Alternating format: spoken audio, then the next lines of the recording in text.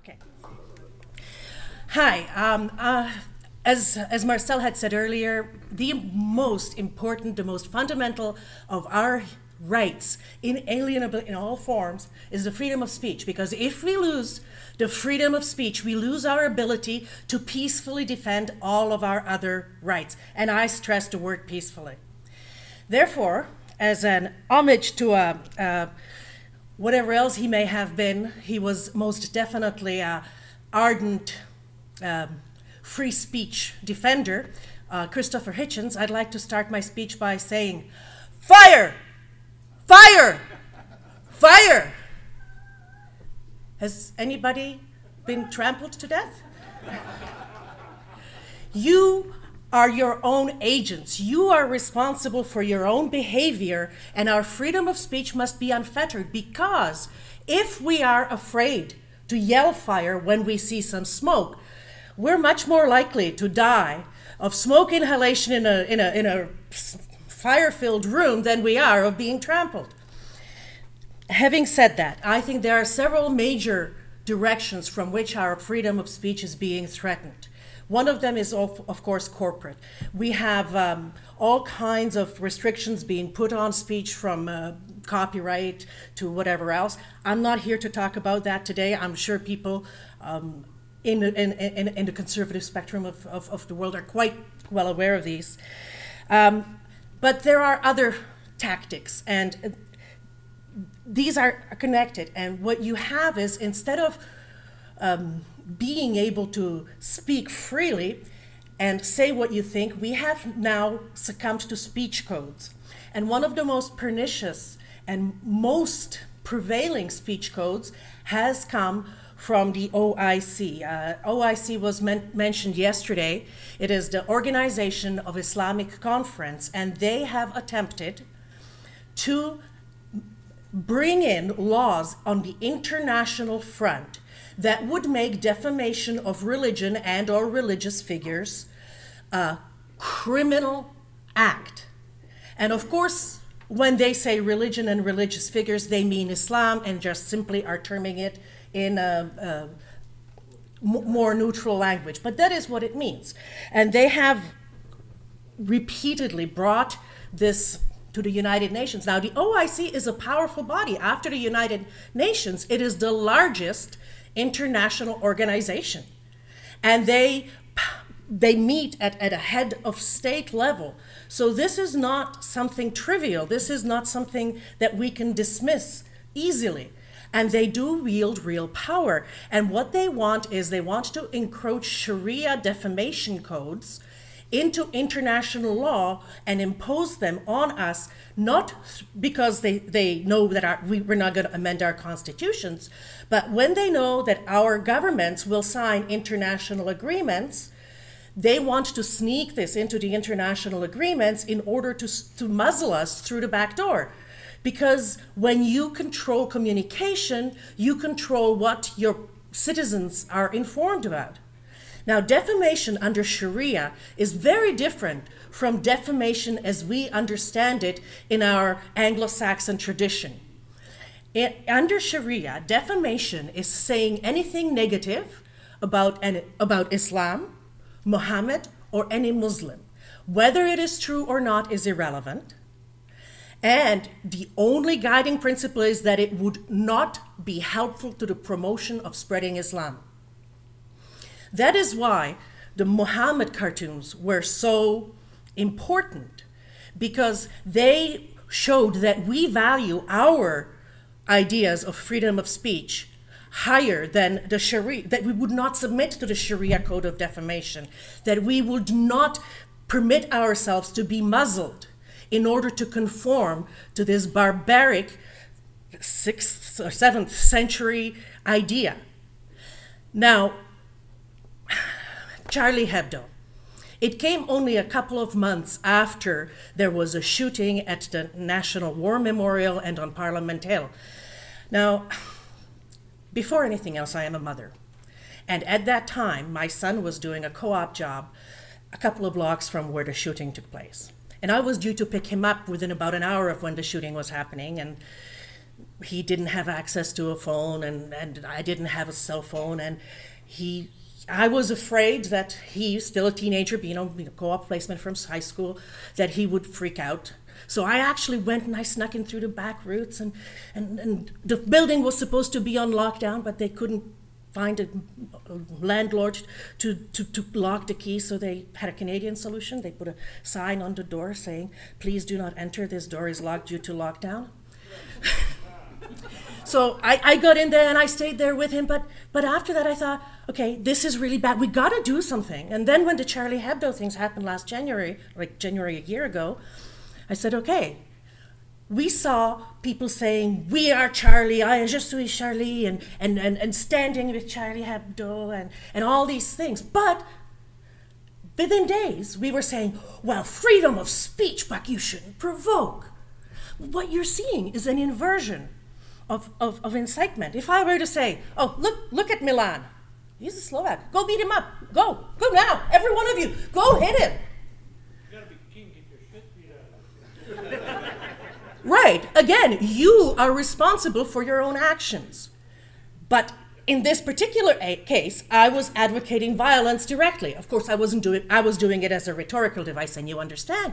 But in our laws, that is what has traditionally been considered incitement to violence. Under this inversion, doing something that might anger someone and motivate them to violence has now been equated to incitement to violence. And that is very, very dangerous, because you're getting beyond the heckler's veto. You're getting to the terrorist's veto. And we must never submit to that, no matter what. So I decided that I had to do something, and I was thinking, and I thought, okay, so why don't I do a Dra Muhammad Day cartoon on Parliament Hill?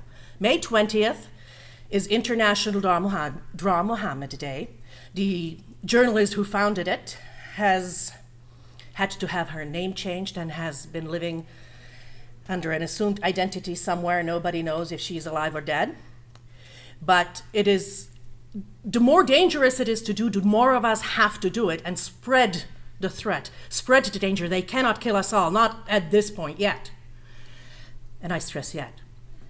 So I said, okay, on May 20th is Dra Muhammad Day. So last January, I contacted the appropriate people and found out how to do it. And they told me, well, this is very easy. About a week before you want to hold the event, email us this form and everything will be fine. I says, a week before the event? I mean, come on, I want to be able to advertise. He says, no, we're not willing to really accept it until just about a week before the event, because before that, no, it's just email it to us a week before the event. I said, okay, I'll email it a week before the event. So a week before the event, to the hour, I am kind of picky that way, I email in my request, and I start talking with them and going back and forth. Everything is good. By the weekend, they say, okay, fine, everything's good. All we need to do now is you should have a meeting with the RCMP officers in charge, and they will, the permit will be granted based on the result of that interview. So on Friday afternoon, this particular event was supposed to be on a Wednesday, May 20th, so the Friday before that Wednesday, I had a nice interview with Sergeant Rousseau of the RCMP Protective Unit on the Parliament Hill, and one of his aides and one of the constables. And we met at Tim Hortons and talked about it, and they had some concerns, and so I moved the times around to be when they wanted so it wouldn't interfere with a Yoga on the Hill event, and I agreed to move the location so it wouldn't be too much in the way, and everything. Yeah, sure, as long as you let me do it. So I had brought them an example of what I wanted to make my display of. And I wanted to do it in a free speech wall kind of a manner, and they were fine with that. They gave me the dimensions of 8 to 12 feet long and both-sided, and we ironed everything out. And as we were leaving the meeting, they says, okay, you've passed the interview, you have your permit, so you should have it. But you should have an email of with your permit within an hour. You can go ahead and start doing your publicity. Yeah, I'm a little bit naive. When people tell me that, I believe them, and I believe Sergeant Rousseau. So I started doing my publicity, and it was going great. People were interested, people wanted to go, and on the Tuesday at 5:20 in the afternoon, before the event was supposed to be held on Wednesday, I get a phone call from Heritage Canada saying, your request for permit has been denied. Okay, so here I've been walking around for days saying your permit's been granted and advertising because of it, and now I'm a liar on top of everything else. And you've got 2 more minutes of free speech. Well, I went back and back and back, trying to see what I could get away with holding. I kept making it less provocative. Actually, when I said it about the Dra Muhammad Day, I didn't want to isolate Islam, so I had the